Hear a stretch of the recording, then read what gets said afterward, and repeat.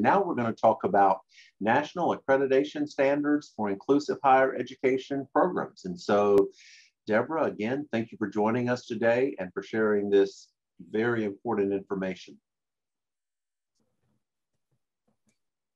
Thank you, Drew, and I appreciate your comments. Is my slide view okay? My audio is groovy? Okay. Everything is good, yes. Okay. I'm going to focus on, this is the agenda for this presentation. I want to give you the context for the accreditation standard development and what has happened over the last, if you will, 11 years. And which would include some of the each work group had a distinct purpose or scope of work. And we'll talk a little bit about that so you'll have some context. And then I'm going to go over the report to Congress that just went out. And which is so exciting. One, that it's finished. Two, that it's in the hands of potential lawmakers to look at some changes. And because it makes a number of recommendations, both to different committees in Congress and to the Secretary at the Department of Education. Then I'll close with the new accreditation work group plans and questions and answers. Let me get rid of this. All of a sudden I'm getting all these things. And I've left time so that there will be questions, time to answer questions. Okay, moving right along. Why is accreditation important? I think that's a good starting point. You know, when we first started this in 2010, let me just back up for a sec. The National Coordinating Center, one of the key activities in its scope of work is to work on accreditation to the point where there's a system, there's standards and a process and systems for implementing those standards, and that programs of that are at institutes of higher education can pursue being accredited. So that's always been in our scope of work from the very beginning. And I think it's important. At first, I didn't think we'd ever be where we are now. It just seemed like, wow. One, it was a world I knew nothing about other than a recipient of having to participate in accreditation at the College of Education that I worked in at the time. But it's, I think these standards really lay a foundation for quality and ongoing continuous improvement. It's something that the Florida programs have had standards of sorts and principles that they're working toward, but the field at large really hasn't until we started in 2010. So while it seems like a long time, it is just really a very short time for this to have occurred. And it's important because institutes of higher ed and college programs need that type of guidance to have a sense of, are they doing a good job? Is it a quality program? And an accrediting agency can't accredit without standards. So that, and I think it also really is valuable to students and their parents because it gives them, when they start their college search, some key things to be looking for that are quality practices that are really valuable.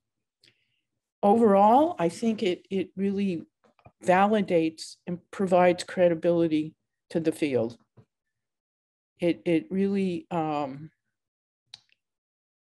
provides some way of starting to see more consistency also across different higher ed programs right now the variability is quite striking across different areas. And I think these standards will lend themselves to more consistency and quality across the different programs. And last here is accreditation is how all higher education programs are really held accountable for what they're doing. So I think aligning with these key areas of importance, it really will help the field move forward.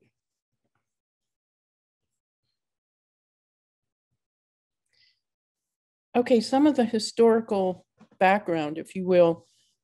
In 2008, with the passage of the Higher Education Opportunities Act was the beginning of this work. And it really wasn't implemented till 2011 because the coordinating center was just getting going and laying the groundwork for the accreditation work group. And we formed the first work group in 2011. And it was very, the legislation was very, and the RFP we responded to as a result was very prescriptive. It told you exactly who the content expert was that had to be on that group. And we secured participation, like, for example, someone with who trained teachers in special education, vocational rehab, an employment background, someone who knew higher education. That was the first work group. And Stephanie Smith Lee, who was one of the founding members that got the legislation passed, agreed to be the first chairperson of this work group. Then over the course of the next 2 years, the model program standards were developed. And I gotta say, we secured incredible feedback from the public regarding those standards. Some were families and students. Some of the feedback was, a lot of it was from actual programs and people in higher education. And in 2016, the first report to Congress was filed, and it was well received. The next chunk of activity was around field testing those standards. And we did a field test to get feedback from a whole wide variety of individuals in actual programs for students with intellectual disabilities, rural, urban, East Coast, West Coast, North, South, 2-year, 4-year. So it was a fairly robust field test. And I have to say, it was pretty intense. And as a result, the first model standards were, I think, changed significantly. We really listened to the feedback that we got. It was interesting. At the same time, we started the accreditation work group started looking at, well, is there an existing accreditation agency that could help us or would want to host this activity of accrediting programs? And so we searched for an accrediting entity. At the same time, we had presented to the Council for Higher Education, and I have to read these. These are new acronyms for me. The Council for Higher Education and Accreditation, CHEA, CHEA. And they told us that we were missing student learning outcomes. So we formed a committee to take a look at that, and I'll review some of what they came up with. And then, as I mentioned before, the second report to Congress went out in, here it is, in 2020, actually last month.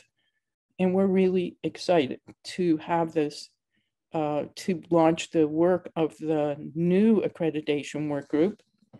And I think it's going to be critical that we take a look at these standards, not in this session, but in the future, and what these standards actually mean. There's 10 key areas and 38 actual standards within each of these core areas. And some, actually, it's important to note, these areas align with the existing Department of Education accreditation standards for accreditors. So we really spent time trying to make sure all along the way to make sure that these standards and the whole process is aligned with existing accreditation content and procedures. And you can see some of them are commonplace, like mission, program development, planning and review, administrative and fiscal capacity. These are areas that are not uncommon to most programs.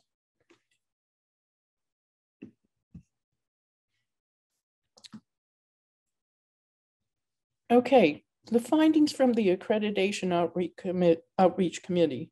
What they did was, as I mentioned, looked at all existing accrediting entities, but could not find one interested in using the standards.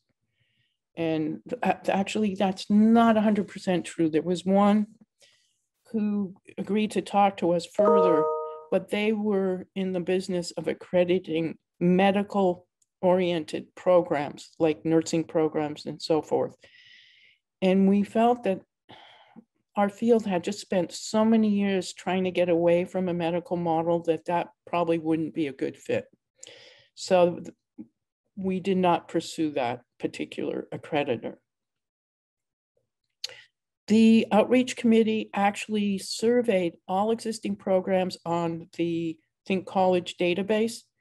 At the time, I think it was 289 programs. They surveyed them to find out, well, is there demand for accreditation in our field, or is it too early? And it was interesting, over 80% said they were likely or very likely to participate and felt that it was an area that would really validate the movement of development of post-secondary education programs in higher education. And they found that the cost of an agency, of establishing an agency, was reasonable within the larger scheme of things. Okay. Whoops. The recommendation to Congress was to really look at funding an accrediting agency. And that's in the report that I mentioned before. You can see there's a whole list of the recommendations in the report and the standards and related 38 different standards to the 10 key areas. So I've included that for download.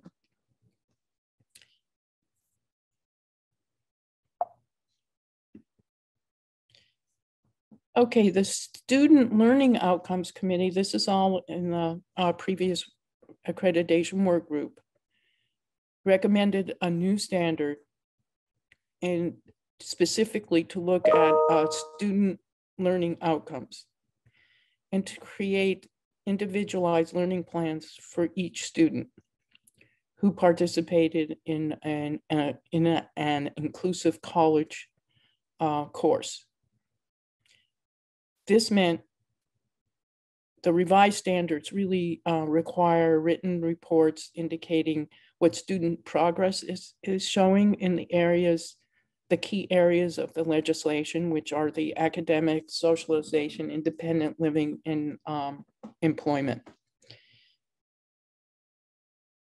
And it really looks at providing information and support to faculty and professional staff about the impact of having the student's disability on learning and strategies to support and instruct the student. I think it's important where there's open communication and that faculty and professional staff have training, especially in the area of universal design principles.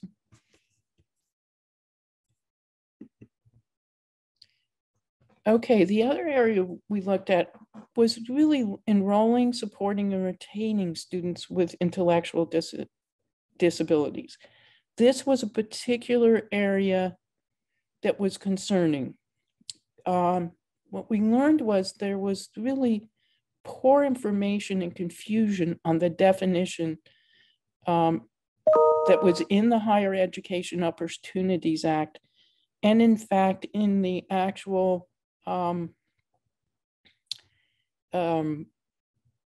training session that the Office of Post-Secondary Education did for the last competition, where it appeared that people were defining students with intellectual disability, rather with autism, as students with intellectual disabilities. And that is not the case. And there's been we hear from model demonstration programs, TIPSIDs across the country, that they're receiving pressure to really admit students who do not have intellectual disabilities, but who are on the autism spectrum. So there's great need. It's just this legislation and this particular program was not designed for that.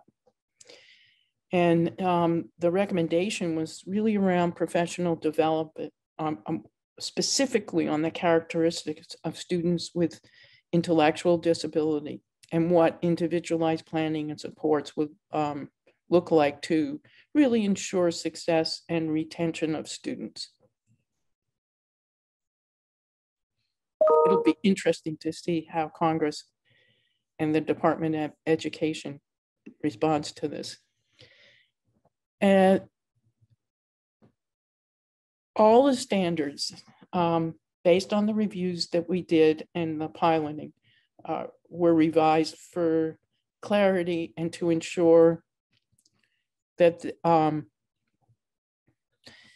that there was individualized and supports, individualized planning and supports in academics, and the key areas in the legislation around employment, social aspects, and overall independent living. And that there was professional development, training, and supervision for students, for those who work with students with intellectual disabilities and how to best support them. And that students themselves were getting ongoing advice and counseling and support in all aspects of their program. And my goodness, I don't know what happened to this slide. My apologies for the, at least on my screen, it's looking fuzzy. Unless that's my eyes, it could be my eyes. So the recommendation to the Department of Education was specifically to correct the information provided to people who were applying for the last TIPSID application for funding and any future one on their web. It actually lists very confusing information on their website regarding the definition of intellectual disability. And to begin to look at who the peer reviewers are for these programs and that they be trained. And some of the recommendations to Congress were looking at the RISE Act that allows students with disabilities to submit IEPs, 504 plans, or other documentation for accommodations from their disability service offices. And to make sure that training and technical assistance is provided to students, families, and faculty around some of the RISE Act provisions. and specifically to fund some pilot programs for disability service offices to begin to provide services to students with disabilities beyond the typical 504 or ADA accommodations.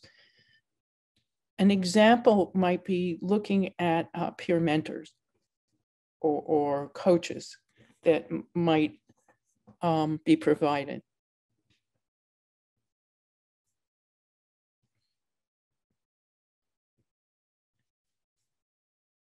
There was an increased focus on person-centered planning. What we found was there was a wide variation in what type of person-centered planning was used.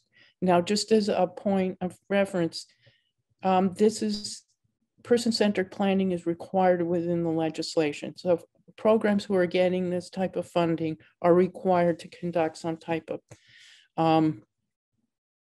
person-centered planning. And what we found, some were just very, well, what do you want to do? And there was no process or structure to empower the student to really have more of informed choice about what some of their goals were. And a lot of the types of approaches to person-centered planning didn't really address all the students' needs. So a new standard was formed that requires program to document, to utilize an existing person-centered planning approach and to document what that is. And the guidance around that is a student-focused plan with specific goals and action steps that will lead to the student's vision for his or her future.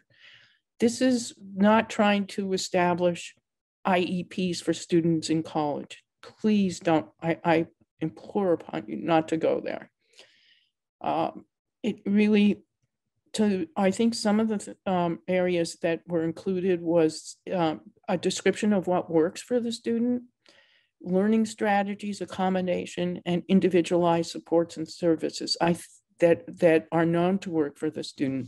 And I think all that information on a good summary could be found on a summary of performance that's required for students when they're exiting K-12. And the intent here with the last bullet is that the person-centered plan not be a lengthy document like an IEP. I think a lot of training needs to go out to help folks really see that this could be essentially a 1 or 2 page endeavor at a minimum. Okay, inclusion in classes, employment, and the whole campus community. What we learned were there were significant concerns that there were programs that did not meet the Higher Education Opportunities Act requirements around inclusion, or that students could take a very limited number of inclusive course options, but that was it. I mean, we saw several programs where they identified 3 courses in the course catalog that were inclusive, and that's what students could take. So what started to happen is what we would see was an overrepresentation of students with intellectual disabilities in a number of these classes, and then they were no longer inclusive. The other area where we learned, and it was no surprise, is that there were challenges in accessing campus housing, generic activities, and some of the services campus-wide. So the standard revision included more detail about what was meant by inclusive and an inclusive program of study, really around looking at that the course is in the course catalog for any student who did not have a disability or who did not have an intellectual disability. And that it was a broad array of courses and included access to facilities in most importantly, supports for housing.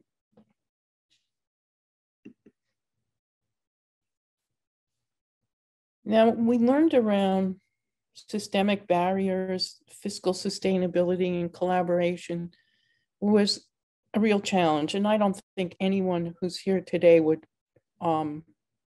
disagree with this in terms of challenges with really accessing vocational rehabilitation and other types of funds from developmental disabilities agencies, whether it's DD councils or DD agencies. And I think it's important to recognize this as an issue. And I know as the coordinating center and other advocates in the field are constantly at work trying to get folks from the office, OSERS, the Office of Special Education Rehabilitation Services, to really look at vocational rehabilitation services and funding and greater access, use of the Individuals with Disabilities Education Act funds for transition age students, that student group in that 18 to 21-year-old group that often gets stuck in high school because there's no transition programs that are appropriate because the student's peer group goes on to college and or employment. Most students move on to both. So it's important to be able to use IDA funds to help support the student to be duly enrolled, like their peers without disabilities. And it's also looking at veterans who have children to benefit by higher education. Looking at industry recognized credential programs, I think is going to be the new frontier for us as the field at large on a national level. I know there's lots of work going on in Florida, and we're going to look to you as a model to help us figure this out, along with some of the apprenticeship programs.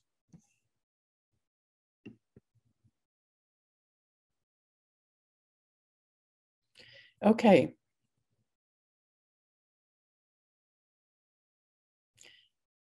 Jumping right to the recommendation to the Department of Education around difficulty accessing VR and other agencies type of funding. I think it's going to be important to share employment and other positive outcomes that we're seeing in these post-secondary education programs for students with intellectual disability. It's a real game changer. And I think that we need to get the word out. Public awareness is going to be critical around this, but for the state agencies, including Voc Rehab, and actually sharing examples of where programs are collaborating between Voc Rehab and local educational agencies and post-secondary education programs. We need to show some really good positive examples so people can't say it's not happening, because it is, it's just not enough.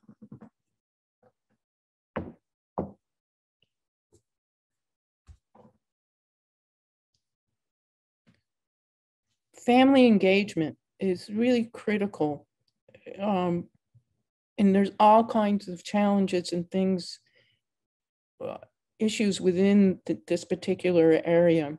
And what we found was parents and programs had challenges regarding the different roles and expectations that each would fall under. So some of the standards revisions included requiring programs to have a deliberate communication around general information about the program and on an ongoing basis. What's the process for family engagement? What is being communicated about the roles and responsibilities, not just for students and families, but for staff as well. So that's a two-way or three-way street, if you will. And the language used in particular around the FERPA requirements are really, really important, and how many students, not many, all students as a result of FERPA have control over parent involvement unless there's a guardian. And students have the right to waive the FERPA requirements, and many programs in their orientation will ask students to sign a waiver.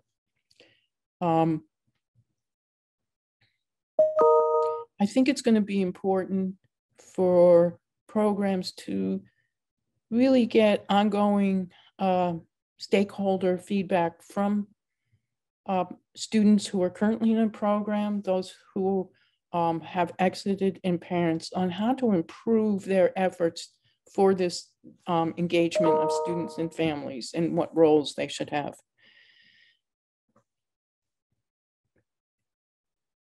With the eye toward, obviously, toward continuous ongoing improvement.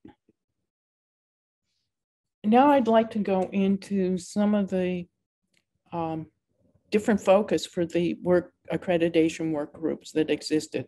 The first round in the 2010 to 2015 really looked at establishing the standards. The second work group, 2015 to 2020, really looked at field testing and getting public input on these particular standards and revising them. This current group, the 2020 to 2025, is going to be critical in the what we're doing right now, as I speak, is reviewing draft process, tools, developing related tools and materials to help implement this process for implementing the standards. And then a critical amount of activity will be piloting the process, tools, and material. So we'll be looking for folks, institutes of higher ed that have various aspects to their programming geographically, policies and practices, to really see and really give us insight into what works and what doesn't work or needs to be modified. We're really looking for major stakeholder input in this next group.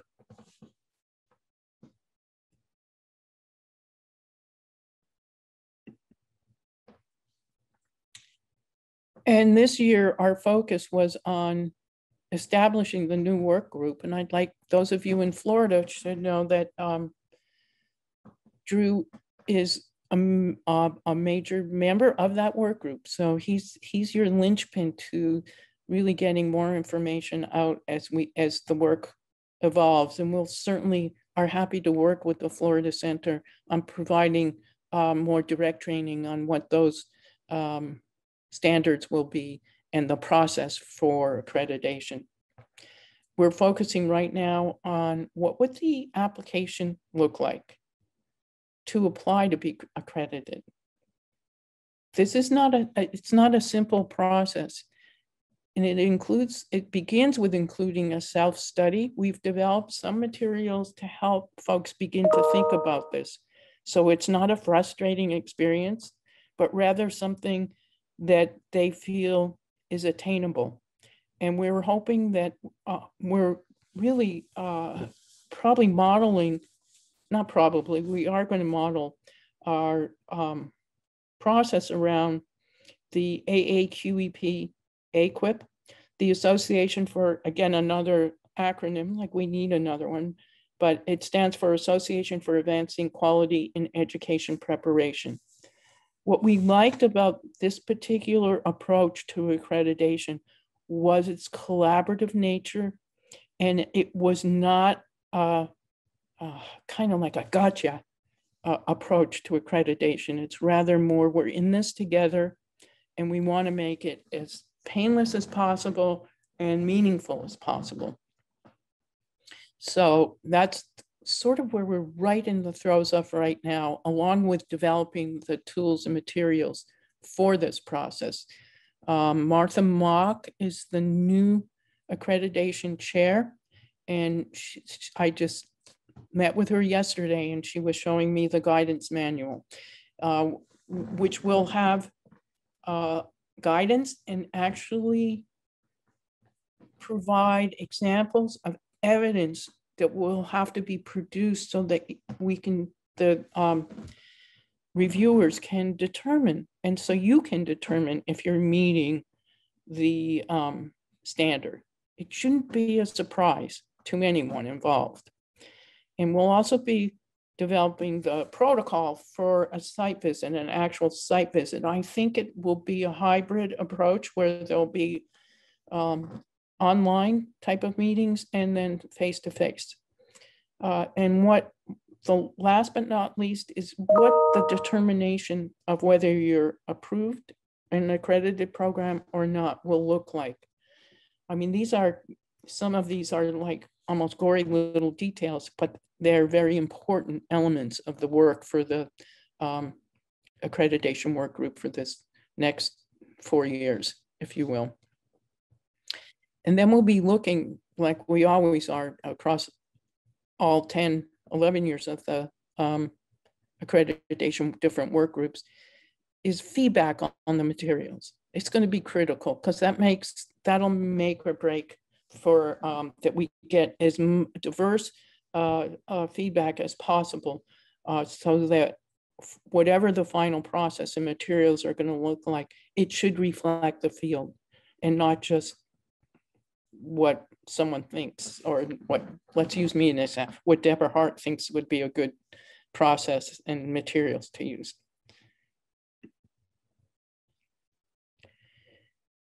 Now, the future work, as I was saying, really will have, again, feedback from other accrediting organizations. Now, we have had contact with the Association for Advancing Quality in Education Preparation, AQEP, and that man, Mark Sella, was just incredible. And he's already put us in touch with a number of different people who have either just gotten accreditation. An example is there's a woman who's the lead for the Montessori schools, and they were recently accredited through, there's 2 different accrediting entities. One is NACIQI, NACIQI, another acronym. Sorry, folks, I really apologize. NACIQI is the National Advisory Committee on National Quality and Integrity of Program Accreditors. And the other one is, I mentioned before, CHEA, CHEA, which is again the Council for Higher Education Accreditation. These programs would not fall under CHEA because you have to be offering an associate's degree or a bachelor's degree. So we're going to fall under the NACIQI, the National Committee, the National Advisory Committee on Institutional Quality and Integrity. So we're already connecting with folks in order to pursue what that might look like and what's going to be required. Again, as I mentioned before, the next year we'll be piloting all of this accreditation process and a very diverse group of programs so that we can ensure we've accomplished a very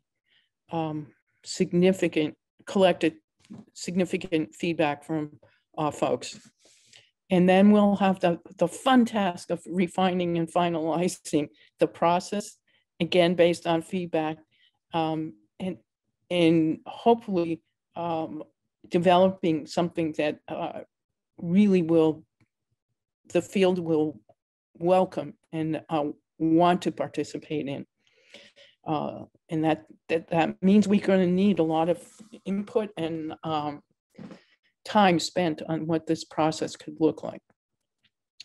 And the last will be to look at what that accreditation determination report is going to look like and make that actual recommendation. And all of this will be provided to hopefully a newly developed accrediting entity so that they can hit the streets running, if you will. We don't know who that will be or what it's going to look like, but there are specific guidelines under NASICI, that National Advisory Committee on Institutional Quality and Integrity, that will guide that work.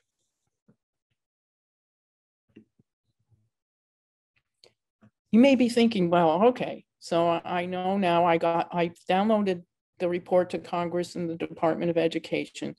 How can I use these standards now? And that's a good question, because I think it's important to start now, because you'll be surprised to see there are many areas you will have evidence and you will meet the standard, and there will be many that you will not. I think they can be used currently for continuous quality improvement and becoming more accreditation ready, if you will. Certainly students and families can use them when conducting a college search. What to look for? It's really informative. I did not know this before I started the accreditation work. Most institutes of higher ed, whether they're 2-year or 4-year, have systems and tools in place that they use to collect data, evidence for accreditation. It would behoove you all, if you're operating an institute of higher within an institute of higher ed and you have a post-secondary program for students with ID, to really explore what are those systems and start to get familiar with them, if not use them directly. I think it's important to really look at data collection within a program around some of the evidence that's going to be required, so that you're not caught off guard. You've already got a system in place, and it doesn't have to be really complicated or fancy. It could be, an Excel spreadsheet. Again, it's going to be important, as I mentioned earlier, to begin collecting or assessing student learning and what plans you have for that within the program. Also looking at the, literature, policies, procedures, handbooks, and making sure that they are current and updated, because those will be critical in providing evidence, and you don't want to have outdated material. And most of all, what I would recommend is looking at a few, like 1 or 2 of the standards, to begin to collect evidence and review your practices pertinent to that particular standard. I think so that it's not overwhelming. If you start with all of them, that's too large a task. So I think if you take a couple standards at a time and begin assessing, it will be a much more positive experience and lend itself to some really good results. Okay, I hope I've left enough time for questions. You have. And there was one question: are there national standards to determine if a student is eligible for the CTP? Well, if I'm understanding the question correctly, the only national standards are the ones for students with intellectual disability who are attending college programs, are the standards that were developed by the coordinating center and have been finalized as of last month. And those are down, you can download that information from actually the website for this particular presentation because that's the report to Congress. It lists all that I've presented and the actual standards and related areas and the 38 standards for each of the 10 key areas. I'm not sure we are at a point to make a determination on what's going to happen with comprehensive transition program, approval for federal financial aid. In order to secure accreditation through that group that I keep calling your attention to, NASIKI, is that there be financial aid offered by these programs. So I'm not sure what's going to happen, that these accredited programs would have to be offering financial aid. So the department may or may not decide to roll CTP approval into this. That stay tuned, that remains to be seen. Okay. Did that make any sense, Janice? Yes. And I was wondering with the question, was that about who were intellectual disabilities or who were, students that fit in that category? I wasn't certain. But Amanda is on the call if that answered her question or not. If a student is eligible, because we have, for us, they must have exited high school and have an intellectual disability following the federal definition, primarily AAIDD, the definition of what an intellectual disability. That's what I was thinking. Is that it, Amanda? Yeah. Oh, yes. Yeah. Deb, you mentioned like programs being pressured to admit certain students and being able to for documentation. That would be appropriate to say, the student is eligible for, the CTP. What would be kind of like the standard for determining eligibility? Yeah. And as you know, right now, that is up to the institution looking at the federal definition. I don't know if that'll change for us for intellectual disabilities. I don't know what would happen at the national level, and that's aligned with the Higher Education Opportunity Act as well. What's an intellectual disability?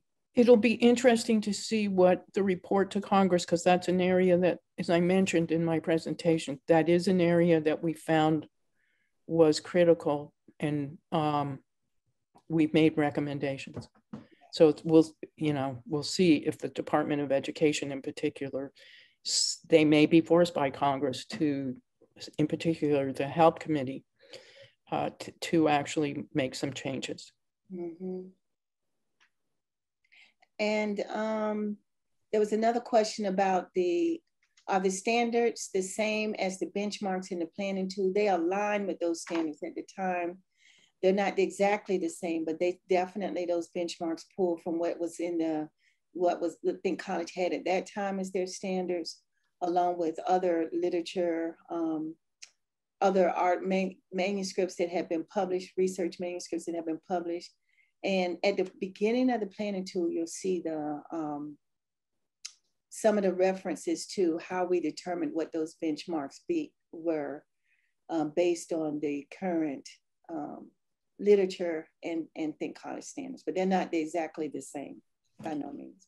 But I think it's going to put you in some really good position to, once you go through that as you're planning, to really begin to meet those accreditation standards, because they're not really so far apart. At least I haven't looked at it recently, Janice, but as I recall, having participated in it, I don't think it's really that far apart.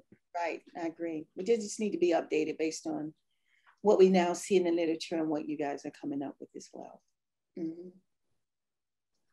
Did that answer your question, Amanda? Yeah, okay.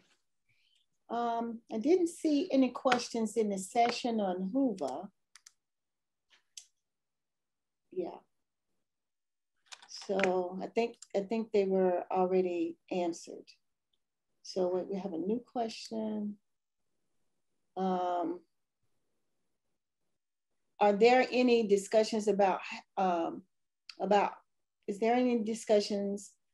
how a national CTP certificate for branding recognition across the states? Like, will there be one standard, like, I'm assuming certificate for national CTP? I have not heard of that. Mm-hmm. Like you know what we used to have, of course, I can't think of it at this time, an accreditation body. NCATE used to be, it's no longer, it's CAPE now. You know, so like with institutions of higher ed having to do the national accreditation, where NCATE used to be it, and now it's CAPE. Would it be that? Because that's a recognition that, of course, families. Would the new agency that will be accrediting programs will be like NCATE used to be, but more with the flavor of the Association for Advancing Quality in Education Preparation. It's a more collaborative process, and that's what I want this to be. Yeah. I don't want a gotcha kind of process, you know. It should be people are working together to develop these much more quality related programs. So yes, there will be a national entity to do that. Yeah, and that brand and that recognition of it, like that certificate when a program gets it, that'll be something they want to, you know, show on their website or feature, you know. Correct. We've met this national standard, and it'll be a brand that everybody would have and recognize. I think that's where the question was towards. Absolutely. But that's a good 5 years away. I know, that's a lot of work. It is. And I think you answered the other question that was in here earlier about what are some of the biggest changes to national accreditation. And you answered that and presenting it right now, yeah, what the changes are. But right now, I don't see any other questions. Let me amend that response. It will be interesting to see what the Office of Post-Secondary Ed and Congress and the Department of Ed say to the report and the recommendations, so that there's change brewing. I know that, and now that we're with a different administration, so a lot of the key people haven't been cleared yet. So we don't even know, you know, who some of those players are, but I think it's going to be a different day. Okay. Exciting times. Yeah, yeah. No other questions at this time. I mean, this is perfect timing, Deb. I mean, 5 more minutes. Hoo-hoo, you did it. I was a little worried because you can have a tendency to go down the rabbit hole with this accreditation stuff. But, and unfortunately, there's these new acronyms that we'll probably all have to learn. Myself included. As you saw, I had my cheat sheet here. I do. Drew, you want to take us, transition us? Thank you. Thank you so much. Well, that ends our morning keynote and general session. Thank you all.